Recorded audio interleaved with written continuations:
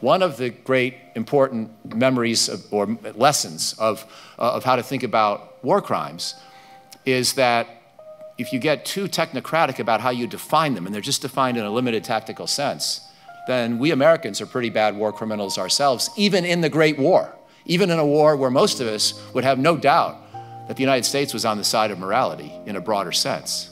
But in an effort to make sure we won, and won decisively and relatively quickly, we took the gloves off. And even when we knew we weren't really incapacitating German industry or Japanese industry with our strategic bombing campaigns, we decided that it was still beneficial to essentially obliterate their neighborhoods in their major cities.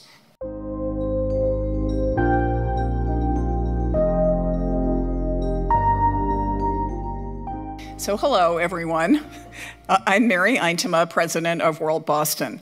We're delighted that you're joining us tonight for Great Decisions, whether here at the Boston Public Library or virtually on Zoom. We're really honored to welcome Dr. Michael O'Hanlon. I will reveal that over the past couple of days, I've been getting emails from people saying, oh my God, you've got Michael O'Hanlon coming up, that's really cool. And we're like, we know. So I'll abbreviate his long bio, but you can read it in full on our website. Dr. Michael O'Hanlon is a senior fellow and director of research in foreign policy at Brookings, where he specializes in U.S. defense strategy, the use of military force, and American national security policy. He directs the Strobe Talbot Center on Security Strategy and Technology, as well as the Defense Industrial Base Working Group, and is the inaugural holder of the Philip H. Knight Chair in Defense and Strategy. He co-directs the Africa Security Initiative. Mike is an adjunct professor at Columbia, Georgetown, and George Washington, and is a member of the International Institute for Strategic Studies. He serves on the Defense Policy Board at the Department of Defense and was a member of the External Advisory Board at the CIA from 2011-2012. He has written several hundred op-eds in major newspapers and is the author of many books, including most recently Military History for the Modern Strategist, which was published in January. So with that, very happy to turn things over to Michael O'Hanlon.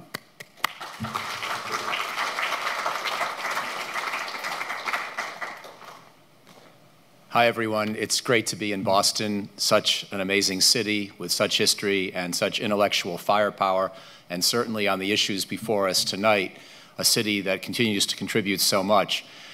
I want to talk about war crimes in a broader context, less about any kind of narrow technical lawyerly definition or agenda, because I'm not a specialist on international law and don't really know I can do a good job with that, but to try to place the question of war crimes in broader context, and then after having done so, try to ask what this particular moment, this juncture in the Ukraine war, offers us by way of possibilities, and where the war crimes issue can play in. Because as Mary just so accurately pointed out, let me begin with just sort of the facts of the case for war crimes in Ukraine. There are two ways to think about this, maybe others, and I look forward to your comments and questions, but for me there are two ways. One is the full range of atrocities that have occurred under the guise of this, for Putin, special military operation, but clearly an aggressive war. And that for me were symbolized, and for much of the world were initially symbolized with the deliberate killing of civilians around the city of Bucha, north of Kyiv, in March of 2022, as well as the shelling of apartment buildings, which sometimes, the shellings have sometimes hit hospitals and schools and bus stations and private homes, drone strikes and missile strikes, also the terror attacks against cities and even civilians.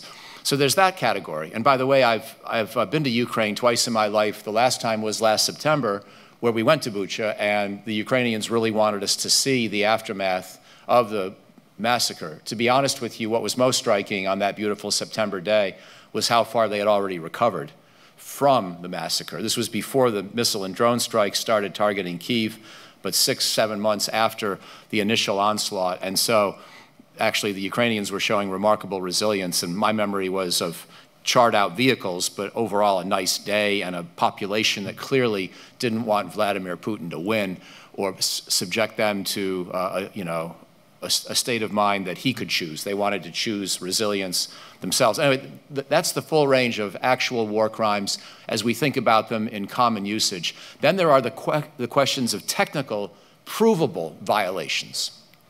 And as you know, the international community has struggled with this question of war crimes over decades, and we've certainly had the Nuremberg trials after World War II, for example, where we actually considered the war crime to be the entirety of what the Nazis or the Tojo government in Japan did to their neighbors and, frankly, to their own populations. And the convictions were not overly narrowly defined or specified.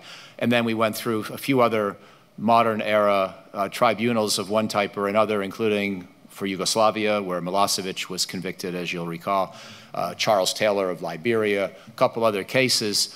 But in the creation of the International Criminal Court, again, as Mary pointed out, the United States ultimately decided we shouldn't join because the worry was that our leaders could be tried for war crimes that were not intentional, but that were perhaps either mistakes of strategy, mistakes of implementation, or just political disagreements by some world body that we didn't trust, because you know how America has a very uncertain relationship in certain quarters with the idea of multinational governance, the whole United Nations system, et cetera, et cetera. And so we're not party to the ICC, but it is the ICC that, as of this past winter, indicted Vladimir Putin personally on the charge not of killing civilians in Bucha, not of shelling apartment buildings in the Donetsk region of eastern Ukraine, not of destroying a dam, even if that plays out and winds up being something that Putin's forces arguably did or clearly did, perhaps, as we may find someday. None of that. As many of you will recall, he was indicted, and that is the right word, clearly not arrested, indicted for the deportation of children from Ukraine, from Russia-occupied Ukraine, to Russia proper. He pulled those children either away from their families or from orphanages, and he hasn't let them go back.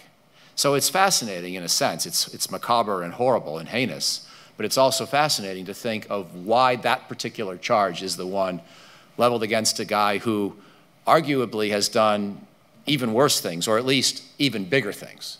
Because at this point, the estimates are that probably more than 50,000 Ukrainian civilians have died in this war. Maybe 12 to 14 million have been displaced from their homes, and certainly that puts a lot of strain on families. A lot of Ukrainians have lost their fathers and brothers and mothers and sisters in battle, because the estimate at this point is that the Ukrainians have suffered maybe 30,000 combat deaths in addition to those civilian fatalities, and the Russians maybe 50 or 60,000 combat deaths. And so the scale of what Putin's done overall with this war far exceeds the specific allegations against him, but the ICC feels that it can prove what happened with the deportation of children. And also, now I'm going to pull back, and what I want to do for the next 10 minutes or so is sort of imagine seeing the world through Vladimir Putin's eyes, and imagine that I'm Putin for a second. Don't imagine it too much. I don't want it to come true in your heads, but imagine how he would rebut this allegation that we make in the West that he's a war criminal. Because when most of us say it, we're not just talking about the deportation of children, as bad as that is. We're talking about the full enchilada, starting with Bucha, or even starting, you know, with the way he leveled Grozny 20 years ago when he first came into power, the way he helped President Assad of Syria barrel bomb apartment buildings where there were suspected Syrian insurgents, when he sent Russian forces there starting in 2015. He has a pretty nasty legacy of using force, even if in some ways this is the most blatant and egregious. So I think Putin, what I'd like to do is sort of walk through, therefore, sort of how Putin got to this point in his thinking and why he would say that what he's done is defensible. And I actually think that if he were here tonight, he probably wouldn't bother to give that speech, but if he were forced to somehow speak for his actions, he would believe his own defense. It wouldn't just be to fool us. He believes it. He lies tactically, but he believes in a fundamental agenda for the Russian state under his leadership, and he believes in sort of the broad course of Russia through history as now being guided by Vladimir the Great, which is what he wants to be in the tradition of Peter the Great and Catherine the Great, the two 18th century Russian rulers who really built the Russian Empire and made Russia into the modern megastate that it's been ever since, even though it's gone through multiple permutations, obviously, with Soviet times and so forth. But for Putin, seeing history in this way, everything he's done has made sense to him and has even been justifiable. So if you don't mind, I'm going to sort of take this particular prism on the war crimes question, because rather than just have one American talk to another American or group of Americans, all of whom probably dislike Putin coming in, so how much can I accomplish by just reinforcing how bad of a guy he's been for these last 16 months? And again, I'm not going to indulge or ask you to indulge me in trying to benefit from my understanding of international law, which is probably less than some of you in the room, and certainly not enough to base a 30-minute presentation. But I have spent a lot of time trying to understand Putin over the years, partly because I'm lucky to have friends like Mary, who is originally a Russia scholar and 8-year resident of Russia herself, as she just told me, but also Fiona Hill at Brookings, who I think's been here in previous talks, Catherine Stoner at Stanford, Lise Howard, my co-author. We've been writing about a security architecture that's different from NATO that we think might be useful in helping to end this war. And that's where I want to wind up, with linking the war crimes question to the issue of how do we help conclude this conflict in some way, rather than simply using war crimes as a way to reinforce our moral stance, but with no benefit strategically for how that might facilitate an end of the war, which is what I really care about, and probably what you really care about as well. But I do think it's useful, again, in thinking through what war crimes mean and making the distinction between immoral behavior by leaders of states or militaries on the one hand, but technical legal violations of international law on the other. These are two very separate, related but separate things. I think it's worth sort of weaving our way through history a little bit. And it's also, I hope, something I can do based on the book I wrote that came out this winter that Mary kindly referenced, that's called Military History for the Modern Strategist, America's Major Wars Since 1861. So I spent a lot of time thinking about World War I and II, Civil War, Korea, Vietnam, Iraq, Afghanistan. And let me begin with World War II. I think Putin, if he were here tonight and he was asked to defend himself against this international criminal court charge that he, is guilty of war crimes, he would point out, he might want to start with World War II, and he might want to point out that we, the Americans, allied with his country at the time, bombed cities all over the world, or at least in Japan and Germany, and ultimately used atomic weapons designed just to obliterate entire city centers, including, obviously, all the people who live there. And we started our strategic bombing campaigns, and as they intensified really in 1943, 44, with the goal of incapacitating German industry, German war industry. And so we had sort of a technical goal in mind for what we thought that bombing could do. But it didn't work very well. And we weren't accurate enough in our bombing.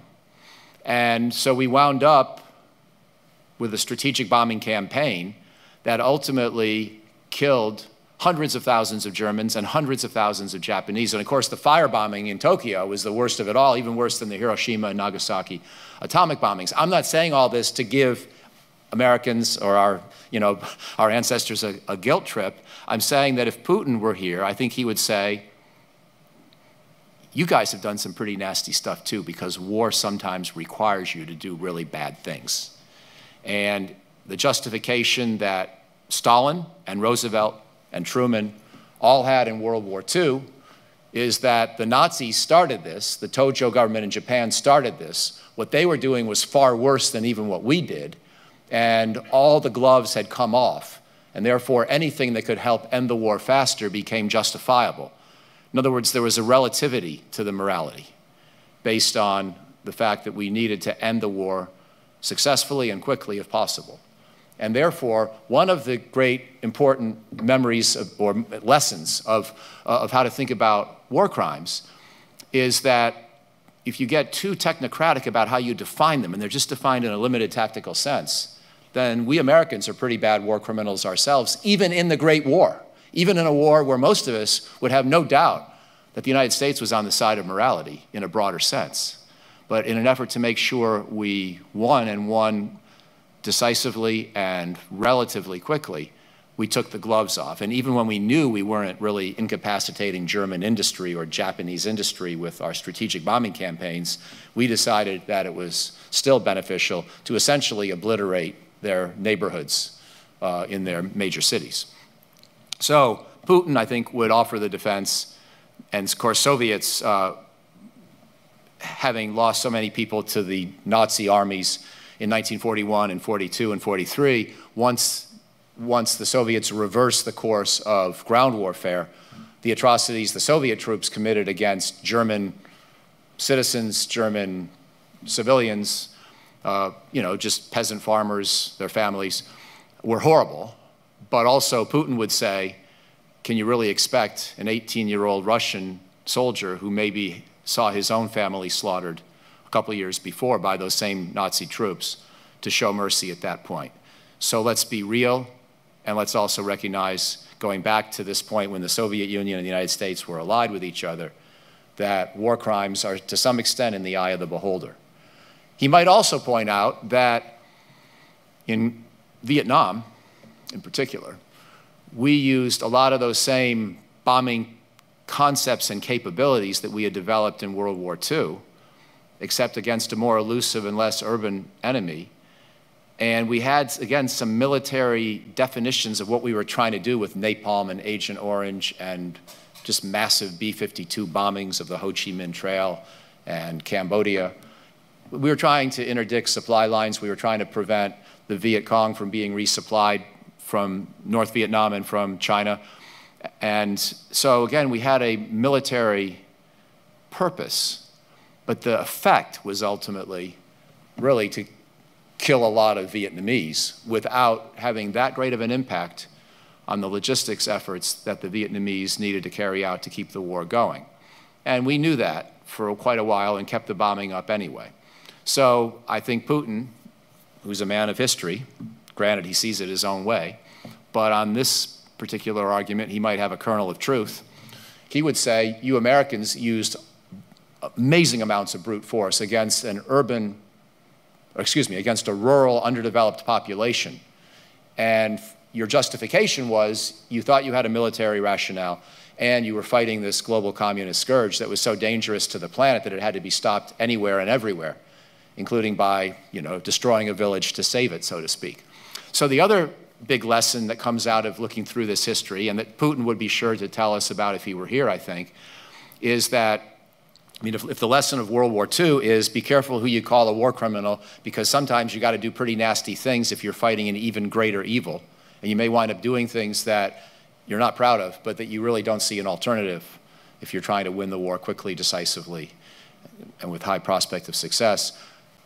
The lesson in Vietnam might be sometimes you just make really bad intellectual decisions about the techniques that are going to be useful for winning a war. And it's not that we wanted to kill all these Vietnamese villagers, but we were making, frankly, bad decisions that a lot of people at the time knew were bad, and more people should have realized.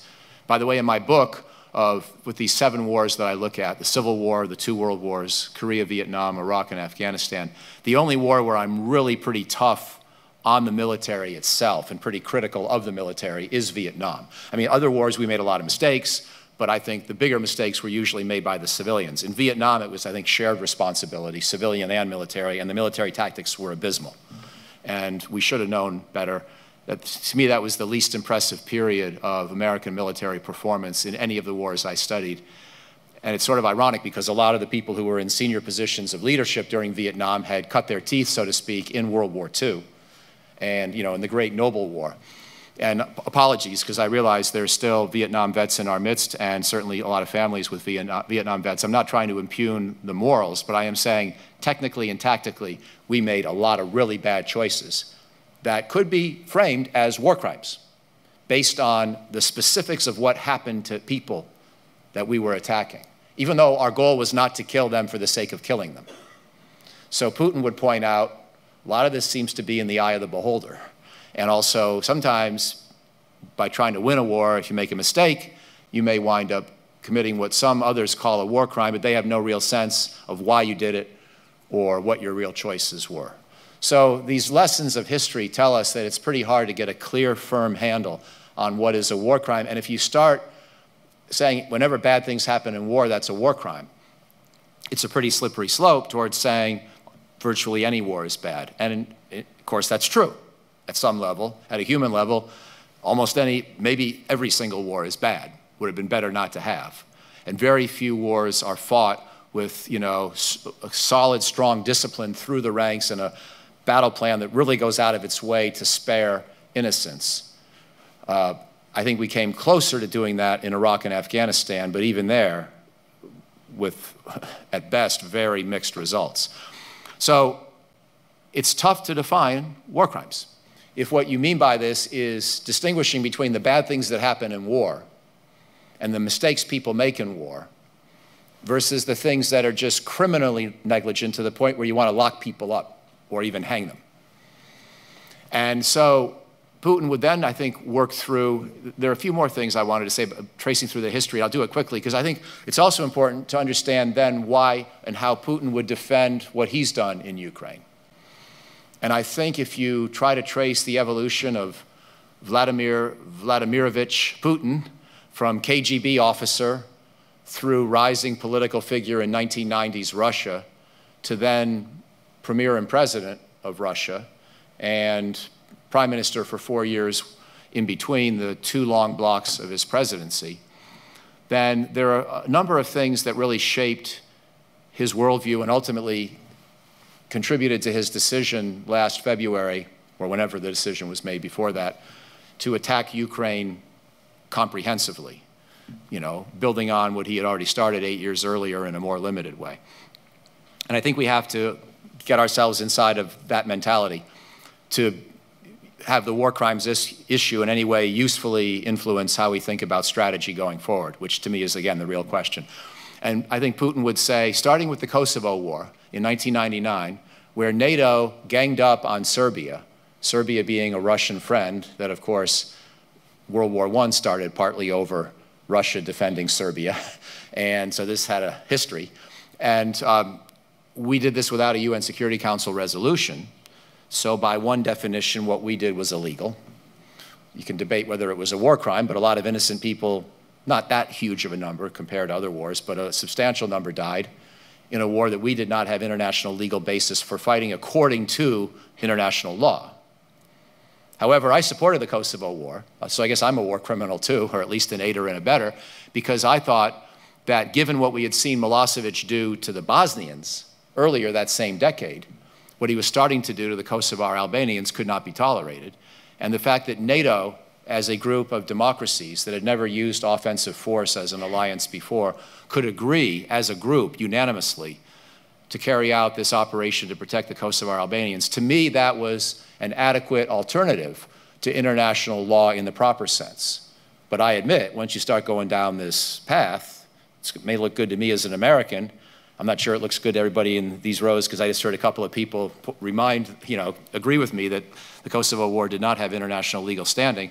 And so there's certainly critics in the United States of that decision, but also Putin himself and most Russians saw this as sort of a hegemonic act by a powerful United States along with its allies in complete disregard for the fact that this kind of an operation should have been legitimated by the UN Security Council, where of course Russia would have vetoed it, but still, those are the rules. And Putin would have said, you guys, you Americans say you're so high and mighty, you always say you're playing by the rules. That's nonsense.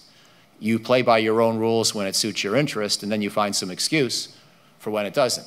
Again, I'm not taking Putin's side. I think the guy's a horrible, heinous human being, and I think this narrative he constructs has so many holes in it and so much vindictiveness and so much self-righteousness that it should be torn apart and should be challenged. So I support our efforts to help Ukraine stay afloat and alive. But I also believe that Putin really does endorse this narrative. And if you read his speeches, his big speeches over the years, if you read the essay that the Kremlin published in beautiful English, they went out of their way to translate it very nicely, in the summer of 2021, when Putin explained, and I'll get to this in a second, he explained why Ukraine was not really distinct from Russia and couldn't be allowed to break off and go to the West. what you start to realize is Putin does a lot of lying tactically, but his worldview, he puts it out there for all of us to see, and it's sincere. So he thinks Russia is a great empire, that, as he put it, the greatest strategic catastrophe of the 20th century was the dissolution of the Soviet Union. That's a remarkable thing to say, given all the other bad things that happened in the 20th century, but Putin said it.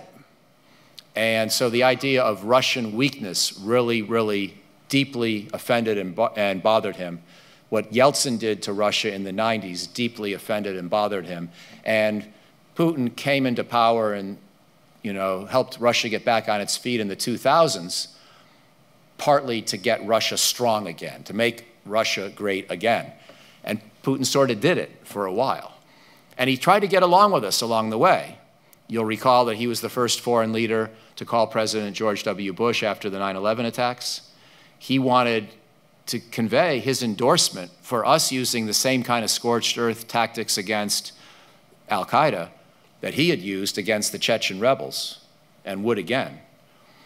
And so he thought we could sort of link arms as great powers in imposing our will against groups that did these sorts of things with what Tom Friedman of the New York Times might have called Hama rules, if you remember his original book, From Beirut to Jerusalem. And he talked about how the first president Assad in Syria, when he found an uprising in a town in Syria called Hama, he just went in and basically destroyed the town, like Old Testament style, in order to make sure the word, he probably left a few people alive to get the word out of what he had done to 99.5% of the others. And for Putin, that's the smart way to put down protest, because even though it looks brutal, and it is brutal, it tends to be effective. At least this is what Putin thinks. Now, we all know it doesn't tend to be effective, and I hope he's learning that in Ukraine. He thought he could squelch the Ukrainian resistance very quickly. He's clearly wrong. But he would endorse the notion that using an iron fist is a more effective way to put down these kinds of revolts. So then he saw us go into Iraq and Afghanistan, and we're talking about protecting civilians, and we're talking about spreading democracy, and we have all these high and lofty goals of what we're up to. But we wind up with these wars that go on for years, where hundreds of thousands of people die, thousands of our own people, but hundreds of thousands of Iraqis and Afghans. And to Putin, this looks like the Americans are either completely hypocritical or completely sanctimonious, that they think that what they're doing is so they can't even see the effects of what they're doing, or they just don't understand how to use power, because it's not good enough to just tell yourself you're trying to protect civilians if your overall strategy leads to a prolonged war. So for Putin, better to use the iron fist, win it quickly. Yes, some innocent people die, but the overall situation is resolved more quickly. And the place where this really applies for him is Syria, where in 2015, after 4 years of the United States basically saying, we want political change, we want the opposition to overthrow President Assad, we want some kind of a broader coalition government, but we could never make up our minds who to help, who to give weapons to, who was sort of reasonable enough and moderate enough that we could see them as a better and viable alternative to Assad. And so we just kept making a lot of noise about how we wanted change, egging on an insurgency that we never really helped get strong enough to defeat Assad. And I did see this at the CIA External Advisory Board, because we were getting briefings in 2011 and 12 on the likelihood of Assad being overthrown, and the United States thought he would fall. He didn't fall. The war got worse. Hundreds of thousands died. We weren't doing the killing, but in Putin's mind, our stupidity or our hypocritical approach to this conflict was just as bad, if not worse, than somebody who would drop barrel bombs on an apartment building to kill the 5 insurgents inside, even if you also killed 50 innocent people along the way. And so that's the set of tactics that he then endorsed in Syria when he intervened with his Air Force in 2015. Okay, so specifically on Ukraine, and then a word on maybe where we go from here, and then I look forward to the discussion. So the way Putin applies all this, I think, to his decision about invading Ukraine in 2022, what he would say there is not so much that Ukraine was trying to create a violent unrest that, would overthrow the Ukrainian government or overthrow the Russian government or cause violence, But he did think that the CIA and other American agencies were quite active in supporting certain Ukrainian political leaders, forcing out, pushing out his friends, his cronies, and he was sort of half right about that. From our point of view, we were empowering democracy, and I think we were right about that. But from Putin's point of view, we were also meddling in former Soviet affairs, and ultimately, as you'll recall, right after the Sochi Olympics of 2014, the pro-Russia strongman leader in Ukraine fled after this big dispute about whether Ukraine should join the European Union or have an association agreement with it. And Putin saw that guy as basically being driven out by the West. So he heard us say we're in favor of democracy, but what he really thought is we're in favor of weakening him and all of the people around him, the friends around him. The former sort of greatness of Russia is now coming under siege from all directions. And then the worst of it is, also at that same time period, the United States had effectively campaigned against him when he ran for president in 2012, which is part of why he developed that great hatred against Hillary Clinton, because she was Secretary of State at that moment, and why I'm sure he considers, you know, his damage to her candidacy in 2016 one of his great accomplishments, because it was payback. So this is the way he sees the world, that we were all trying to come in and essentially dominate in our own sanctimonious, sacrosanct way the former Soviet space, even to the point of dominating the politics of Russia itself. And then we try to pull Ukraine away from Russia and into the West fully. And for Putin, and again, I would recommend you go back, if you haven't yet, and read that. I think it's about a 15-page essay from the summer of 2021 at the Kremlin website. It's basically Putin's view on history of the last 1,000 years. And if you really have time, what I would recommend is read that, and then a book that I would advocate everybody looking into by Plotky over at Harvard is about Ukraine, the bridge between East and West, not his latest, but his previous book to that. Because what you see if you read this very serious Ukrainian historian and you read Vladimir Putin, is that Putin sort of gets about 3/4 of it right, but he twists it at the same time. But what he does think and really believe is that Ukraine and Russia have a common origin. They really are a common people, except, of course, the Ukrainians should recognize they're the kid brother. They're the weaker partner. Kyiv was a center of original rule and power for both Russia, or Rus back in the day, and Ukraine. Ukraine itself didn't really take on its current borders throughout history until the last 30 years. And it was constantly sort of like a, you know, accordion, expanding and contracting with the Cossacks in the middle, the pro-Russian Orthodox in the east, the Polish and Lithuanian empires in the west, the Ottomans around Crimea to the south. So it was constantly this contested space. And it was where East meets West, and where East has to assert itself. Because if it doesn't assert itself in Ukraine, which is sort of its natural buffer, then the West, whether it's Napoleon or Hitler or more insidious modern sort of, you know, less obvious violent forces, but still very prevalent and powerful cultural forces, will keep coming in at Russia too. So Putin views this as the ultimate buffer, the ultimate place where the fight has to be won. Ukraine is the prize that cannot be lost. So as the West gets closer and closer to bringing Ukraine into the European Union and then someday perhaps NATO, Putin, his anger is going through the roof, because he's not going to lose what Catherine the Great and Peter the Great and other Russian leaders over the years had worked so hard to create, to build, to conquer, as they tried to for both offensive and defensive reasons. I think Putin is equally motivated by the desire for Russian greatness and the fear of Russian encroachment from other outside powers that either want to militarily or at least politically and psychologically defeat it.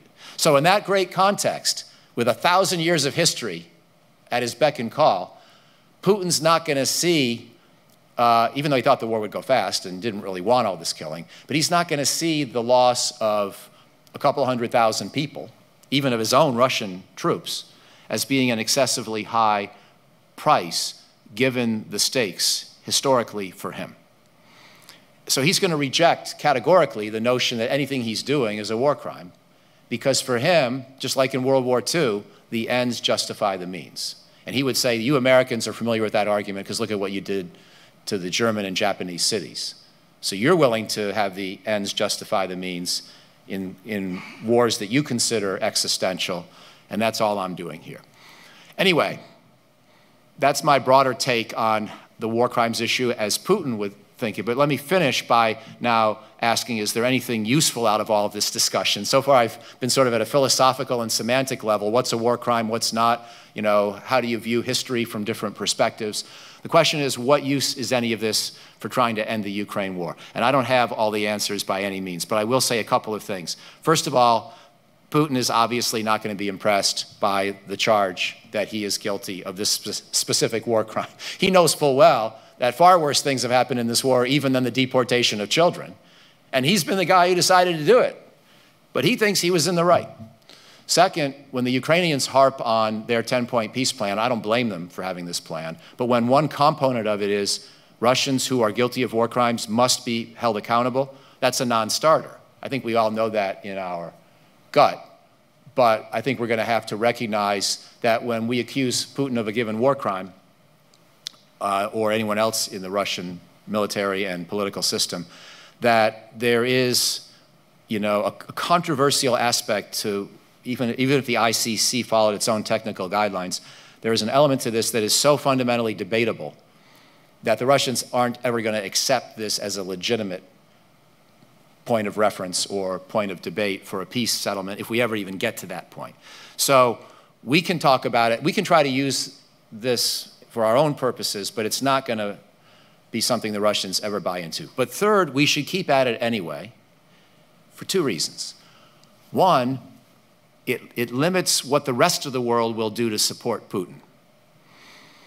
And two, it telegraphs to Putin that if you're thinking about doing even worse things, like using nuclear weapons, that the world is willing to make distinctions between debatable uses of lethal military force on the one hand, and things that are so far off the charts that we are prepared to call them by a different name altogether.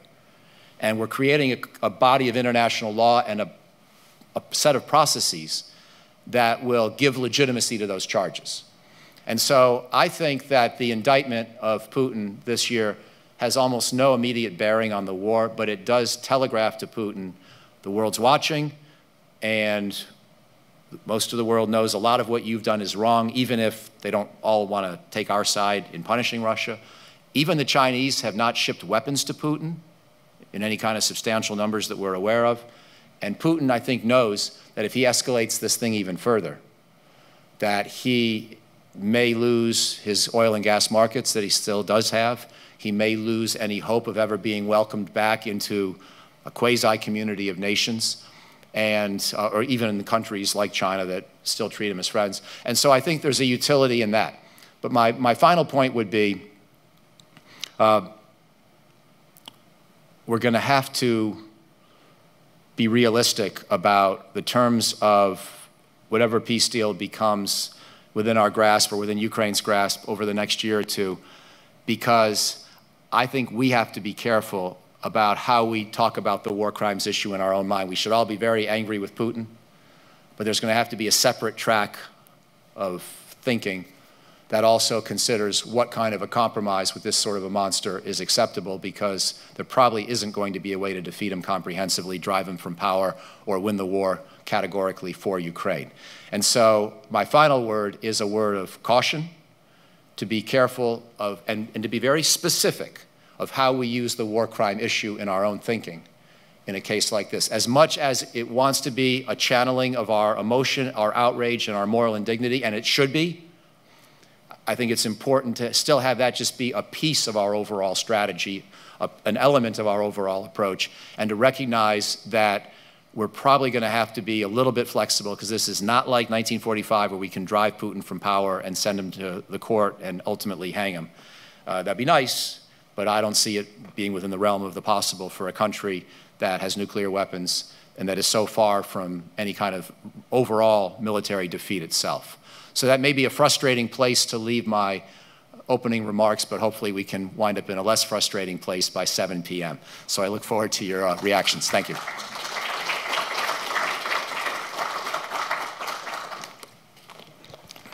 Wow. So can I say, since 1918, that is what World Affairs Councils do. Wow. What a great talk. Thank you very much. Thank you. All right, so questions which end with a question mark and are spoken into a microphone. And we don't have tons of time, but we'll get a couple. So down here, okay, down here. And then keep your hands up. Okay, anyone else? Okay, got it. All right. Go right ahead. You want me to take notes and take a few at the same time? What's your preference? Yeah, let's do that. So we'll go up to the very top row also. We'll get yours, ma'am, right in the middle. May, I think you're close. Oh, well, he's got the mic, so we can't do that. All right, go right. Now we're all set. Go ahead. Thank you so much. Really appreciate you sharing your insights and analyses this evening. My question actually concerns Afghanistan, if you're willing to field it. I realize the international gaze has shifted from Afghanistan, but I'm still trying to unpack the nature of our 20-year engagement there. Okay. My question is, I'm curious your assessment of the greatest strategic misstep or perhaps the greatest lesson learned from our time in Afghanistan. Thank you. Great. And then we'll get your question. We'll do two. How's that? Good. Thank you very much for your talk tonight. Anthony Blinken, not Secretary Austin, said that Russia is the second best army in the Ukraine recently. Given your most recent comment there, I'd love you to comment on that. Thank you. Great. Excellent questions. On Afghanistan, it might or might not ever have been doable. I don't know. But you asked for the one overarching mistake, going in light and then trying to make up for lost time by surging fast. Those were both bad ideas. I was part of the second bad idea. I supported the second bad idea because I thought there was no choice. And a few of us who had been big supporters and students of what happened in the Iraq surge maybe got too enthusiastic that modern American counterinsurgency methodology could work even in Afghanistan. The problem is Afghanistan is not Iraq, and it couldn't absorb that much of an inflow of resources on that accelerated of a timeline. So I think President George W. Bush did too little in Afghanistan, and then President Obama tried to make up for time by doing too much too quickly. And you worsened the corruption problem. You built unrealistic timelines for how fast you could create security forces. And then, of course, the fact that Pakistan was keeping the Taliban leadership alive and well over the border made things much, much harder as well. So that would be my short answer. On Secretary Blinken, who's a remarkable, brilliant, and very ethical person, and he also tends to have a way of finding comments like that one that are hard to argue with. It's not really clear what they accomplish. I don't have any problem with him saying it. But if what he's trying to do, I think, I don't know the context in which he said it. I can't object to it. I would just worry that it can, in my judgment, it can lead to a perpetuation of an idea many Ukrainians have right now and some Americans that Ukraine's going to win this war on the battlefield. And what I mean by win, I mean comprehensively evict Russian forces from all Ukrainian territory, even Crimea. I don't really think Blinken believes that in his heart, but he probably has to say that for now publicly. And we should certainly give the Ukrainians a chance to get back as much as they can for the next few months. But I think we're going to have to be ready to take stock of where we are in the fall. And I'm not a MAGA Republican, but the MAGA Republicans who want to ask, how long do we keep the spigot open at the level of $50 billion a year, that's a fair question for when we get to the fall, and probably the Ukrainians have only taken back a fraction of the territory that Russia currently holds. And then we have to ask, do we really think that reinforcing the same style of effort, just because the Ukrainians have the better military on their own soil, does that really mean that if we just keep helping them more and more and more and more, someday they will achieve all their goals? I think that's going to be a debatable proposition. So that's what I would suggest in regard to Blinken's comment, even though it's certainly not wrong. But Russia's now done a second mobilization. Russia's got nuclear weapons. This thing escalates in certain directions. More attacks on Russian territory. Who knows where Putin's willing to go with nukes? So that comment may be true within a certain set of parameters, but it doesn't promise Ukrainian victory. Okay, thanks. So we'll go to Zoom. Question from Zoom. Thank you. I'm reading a question from Mary Mendoza from Zoom. How can we expect other countries to take the ICC seriously if we, the United States, are not members of it? The question is beautifully put and answers itself. So in the interest of succinctness, I will just make that point. I will also say that the American leadership that didn't want to join the ICC, watching now how the ICC is handling Putin, I think should be somewhat reassured, because again, the ICC isn't just saying we hate your war, Russia, we hate the fact that you're killing innocent people. No, the ICC is applying very specific criteria and investigating in a very legalistic way. And so this makes it less likely that a future American president would be indicted because he or she tried to defeat the Taliban in Afghanistan and wound up hitting, and killing innocent villagers inadvertently. And that could be construed as a war crime by certain perspectives if you were not being not being adequately diligent and rigorous in your application of the concept. So I think the way the ICC is performing now should be a reassurance to us that we could and should join. Interesting. Wow. So many questions. All right, we're going to go across the aisles. We'll go to you, sir, on the edge, and then we'll go over to Ed. And we are running out of time. So a question with a question mark. Oh, very quick. Thank you very much. It was a very interesting discussion. But we have to look at the indictment on Putin. He's bringing the children out of a war area. Right. So maybe he was just trying to save them from getting killed in the middle of the battle. So, I mean, that's a possibility. But one thing I've seen Putin do, in March of 22, he was discussing peace with the Ukrainians in Turkey, and then Boris Johnson said to the Ukrainians, don't negotiate. Then he negotiated not to bomb the nuclear power plant. He negotiated the grain deal to let grain go out of Ukraine. And he did that again this year, so he did that twice. And then he threw out the Christmas truce, which the Ukrainians rejected. So where's the question? It's the question is, points, but what about President Biden? I didn't hear one olive branch anything from the American side, who is supplying all the weapons. $100 billion of our money is going to this Ukraine war. Okay. $100 billion. And why isn't the Americans doing anything for diplomacy? Great, thank you. And then Ed. Yes, quick, you're right, there's zero possibility that Vladimir Putin's going to end up in their court. But is there any possibility in his subordinates, do you think? Want me to go with those two? Yeah, let's do those two. Yes, I think there is some chance somebody could make a mistake in where they travel and be surprised that actually they get arrested. Is there an IT solution? Can we grab one of them, do you think? I think it's more likely they would make a mistake in where they travel. They would maybe not take the whole thing seriously. Some indictments are sealed. Sometimes people don't know they've been indicted. In this case, the court thought it was important to telegraph to Putin, we're watching, because we think you're going to do more of this. And so I think there is some chance, yes.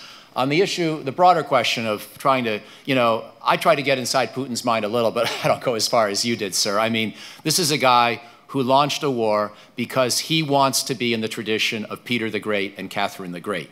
And he's already governing the biggest country territorially on earth, and he also wanted a chunk of Ukraine for himself. I have no defense of Vladimir Putin. He started this war.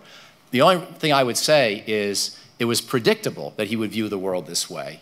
And we should have built our policies perhaps a little differently, knowing that he might act this way. But there is nothing defensible about the guy's worldview. He was sitting on 25% of Ukrainian territory when he offered his Christmas peace. So let's keep perspective on that, with all due respect.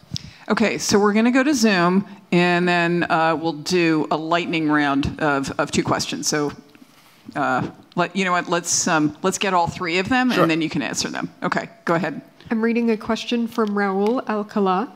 How does the theory of the just war relate to the determination of war crimes? Well, that's easy. Okay, and so then we'll go to you, and then you, sir. Yeah. Right, you. Me now? Yep, and we'll do them all at once, okay. So go right ahead. I really appreciated the way you brought up everything. I disagree with most of what you said, but you brought up other factors too. Now, when it comes to this being, the war was unprovoked. It was provoked when a year and a half before, on September 22nd, when a NATO member, Turkey, joined up with Azerbaijan, a total population of over 100 million people, ganged up in Armenia and attacked them with a drone attack, which no one stopped. The West didn't stop it. Okay, so what's the question then? For that reason, that was why it was provoked. That was a provoked war. He saw what was happening. He was waiting for the Russians, who troops were there to protect Armenia. He was waiting for them to react, but Putin knew that he had problems fighting the drones. Okay, so let's get our third person, and then we'll treat them all at once. Thank you. And that'll be it for questions. Michael, thank you very much. Really provocative, as you can tell from the reaction of the group. Really appreciate it. My question relates to Yevgeny Prigozhin and the Wagner Group versus the trained professional, so-called professional soldier that is working for Mother Russia. And bringing the conversation back to war crimes, if in fact there is a winner of the war, and if in fact war crimes can be prosecuted, could you comment on the treatment of these two soldiers on the ground, one a professional who might take the life of an innocent civilian, and the other a recently released serial killer from a prison working for an apparently illegal private military company? Could you distinguish those two things for me? Well, yeah, thank you. I'll start with that because, that does get to how I think war crimes law is built. There's a recognition that you can't really use international law to prevent bad things from happening in war, even to innocent people. But you can you can punish it when it is intentional.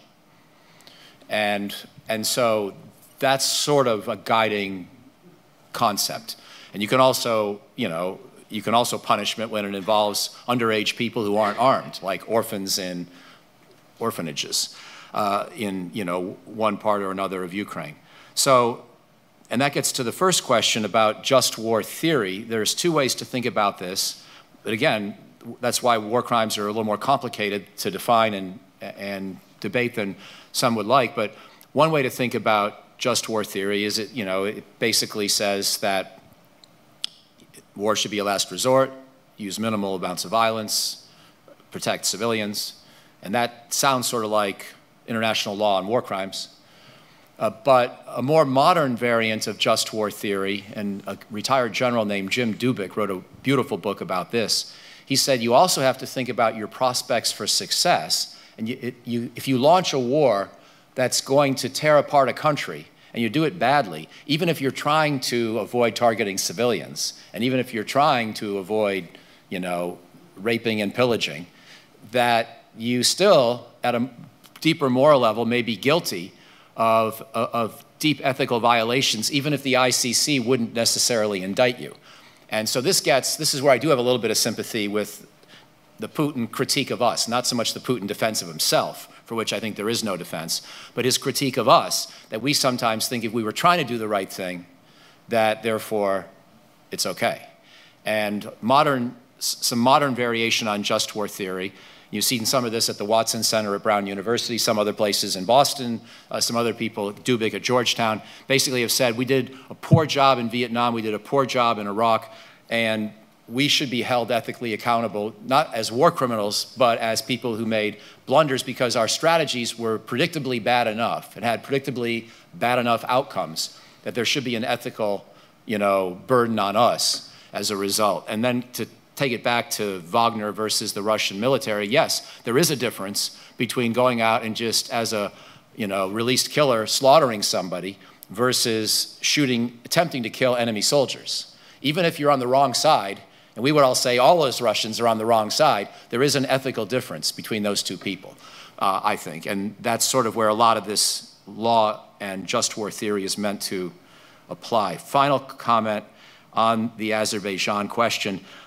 I want to I want to sort of acknowledge your point and say Putin would probably use that as part of his defense as well, but I don't see why that allows Vladimir Putin to go kill Ukrainians to get back at NATO or a NATO member for helping Azerbaijan in a war that was fundamentally about Nagorno-Karabakh, which is not inside of Russia. In other words, you're right to say this contributes to Putin's view that he's in this great struggle, the West against Russia, and all these other pieces are part of it. So I accept your point if you're trying to get inside of Putin's psychology, but I reject the idea that this could be a defense of what Putin did to Ukraine. Because you don't go out and punish an innocent country and population because it's something you don't like that happened 500 miles to your south. And Ukraine deserves the right to make its own choices. The only reason I've been questionable on and skeptical on the whole idea of bringing Ukraine into NATO is I thought it would produce the very Russian reaction we've seen. So I thought it was a bad idea on the sort of strategy of it. But ethically, Ukraine's in the right and Russia's in the wrong. And that's at a broad, I'm not talking war crimes, at a broad strategic level. One country is the victim of aggression, and all it wanted to do was choose its own alliances and its own associations. And the other country, or at least its leader, was so caught up in this 1,000-year-old contorted narrative about the emergence of Russian greatness and the preservation of Russian greatness that he got it in his own head that he was justified in launching this war of naked aggression. So I think he is a war criminal. I would love it if he were held accountable. But I think at a practical level, we're not going to be able to do that. But we can use the war crime issue in conclusion to at least send a strong message. Don't do even dumber things. Don't do even more heinous things. And by the way, China, by the way, India, everybody else who's watching, we're sort of tolerating that you buy Russian oil and gas right now. In fact, we're even encouraging it. We be honest with ourselves. But if Russia goes off and uses a nuke, everything's going to have to change. And so it is worth setting some standards, using some broader concepts like international law and just war theory to make Putin realize that as much as we hate what he's already done, there are things that he could do that would make this even worse, and he will be punished even more severely if he does. That may be the best we can aspire to, but it's better than nothing. And I'll stop there. Okay, great. Thank you so much. Thank you.